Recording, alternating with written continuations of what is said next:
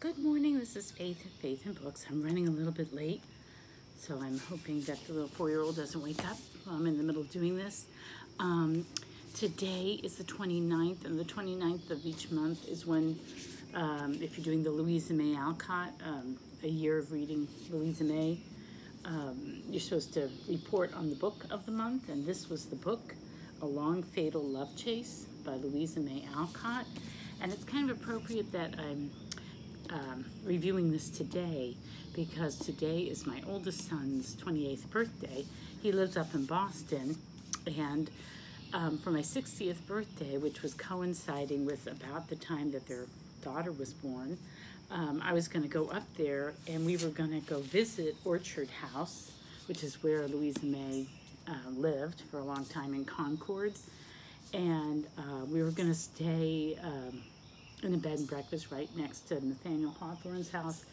But anyway, the way it ties into this is Louisa May Alcott wrote this in 1866, apparently, right after she had gotten back from her first trip to Europe. She went to Europe as a paid companion to an invalid, and she was not happy. She liked the traveling part, but she didn't get along well with the family, and it was not a happy experience in that way. But when she got back, she wrote this book, and it never got published. And it sat unpublished until 1995 when it was finally published. This was the publication. And so it was rejected by the publishers at the time because it was too racy. And she tried to rewrite it and get it published again, and it was rejected again. And then whoever finally bought the manuscript sold it to, forget who the publisher is, Random House. And 25% of the proceeds from the publication of this book went to support Orchard House, the place that I was going to go see where Louisa May Alcott had lived for so long. So anyway, so it all kind of ties together. But let me review this book. It's a fun kind of romp through a gothic, melodramatic story.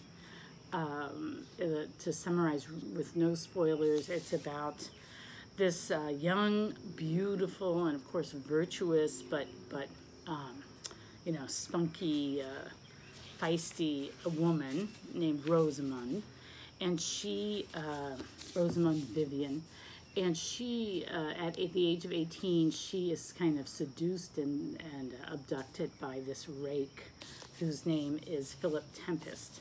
And she, at first she's happy because she's been duped, but after a year she realizes his treachery and his duplicity, and so she tries to flee from him, and that's why there's this long fatal love chase, because he becomes obsessed with her.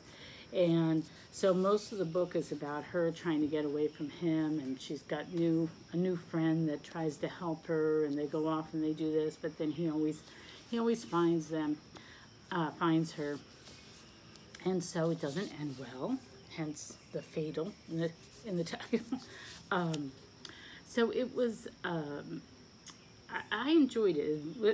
It's different from Little Women. It's very different from Little Women, although it still has that sort of Victorian morality in it, about the woman's, you know, womanly virtue and that sort of thing.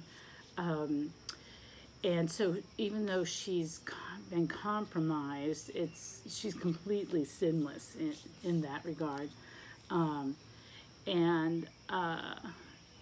Let's see, what do I want to say about it? It was fun. It's very light. It's not character driven. The characters are all sort of set, you know, doing their part in this melodrama, and it's mostly about the plot.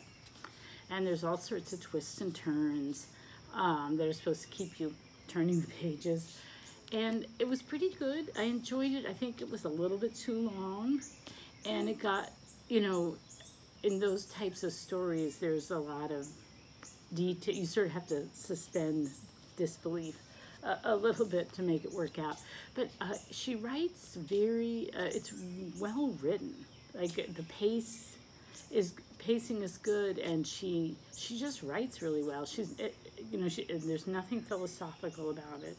There's not, you know, it's not prose, written for prose sake. That's, it's not like beautiful language or anything, but she writes well. It has a great, I thought the first chapter just set up the story so well. And the very first line it's the chapter Fair Rosamond. Very first paragraph is, I tell you I cannot bear it. I shall do something desperate if this life is not changed soon. It gets worse and worse, and I often feel as if I'd gladly sell my soul to Satan for a year of freedom. Well, just be careful what you wish for, because that's exactly what happens. And she really lives to regret it. So anyway, there's lots and lots of plot twists and turns. And like I said, it went on just a little bit too long for me. But I enjoyed it. The funny thing is that when I read about this book in Wikipedia, they were talking about how feminist it was. And I guess it is because the female protagonist is spunky.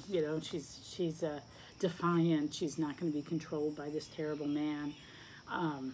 And so she keeps trying to get away from his clutches.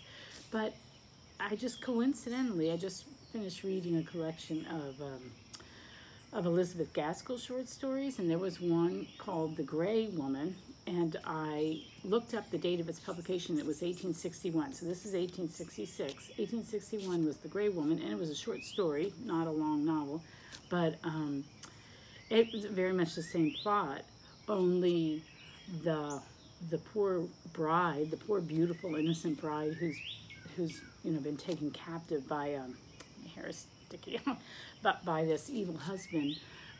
It was her sort of lady in waiting, or her companion maid, that was the really clever one that helped her escape and sort of. So in a way, that was feminist too, and it was almost like classist, or not class. It was anti-class, because it was the lower class maid who was the brains behind everything, and who was so independent and clever, and helped this poor woman escape her evil husband who was chasing her down. So it wasn't so it really reminded me of that story. And also, coincidentally, I happened to be reading for my Kindle read at night The Marble Fawn by Nathaniel Hawthorne, which was published a year before this, and it also had a lot of the same elements in it. It had this mysterious woman, Marion, who is in Rome, and nobody knows her history, and she's just, there were so many things reminded me of this, although Hawthorne is not just plot driven. He is more philosophical, and he's much wordier too. He's not as tight. He doesn't write as tightly as she does, but he writes more thoughtfully. So anyway, I did enjoy the book. It was something different. It was a very quick read. I read it in 3 days. Let's see. So I'm glad I read it, and this edition is a nice, handsome edition. So that is. I'm sure I have more to say, but I can't think of it now. And since I'm running late, I think I'll just close there. I enjoyed it. The next month's Louisa May read is Work, something like a woman's experience, or something, a life of experience. I can't remember the exact title, but I have never read that one at all, so I'm looking forward to that one too. I like reading things that are a little bit off the mainstream Alcott stuff, like Little Women and Rose and Bloom. So it's kind of refreshing to read her other stuff. Anyway, other people are going to do their reviews probably today. Megan Hannett over at her channel, which she renamed, and I can't remember the name of it, but I can link to it if she's put it out yet. And also Kate Howe they're the two women who are leading this A Year of Louisa May. So anyway, so that is it, and I will talk to you later. Bye-bye.